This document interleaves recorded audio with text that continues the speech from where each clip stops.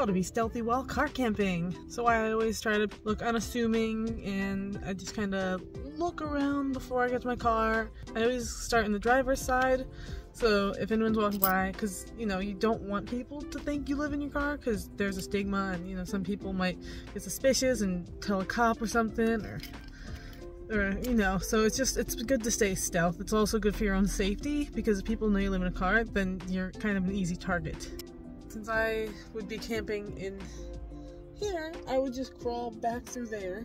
Another way to be stealth is to have a small car or a non-van car, because vans are kind of obvious. A lot of people associate any van with like van lifers, or if someone sees like one of those white work vans, they get suspicious, because there's the whole, you know, strangers in vans will give you candy and abduct you, you know. So, and that's also, you know, a thing. You know, I'm not trying to dismiss people's experiences, but yeah, so it's just good to stay stealthy. Always go somewhere that you know you're allowed.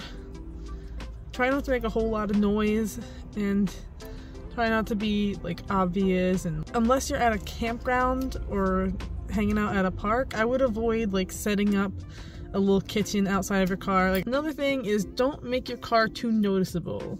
Like, if you want to live in a vehicle or do van life, when you get a real flashy car, it's gonna make you stand out, and you know, it's just not as good for safety. There's also the leave no trace rule, which is very important.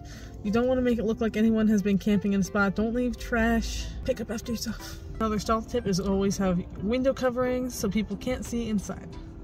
That's it for this mini videos. Subscribe for some more quick, meaty content about car camping and all kinds of stuff.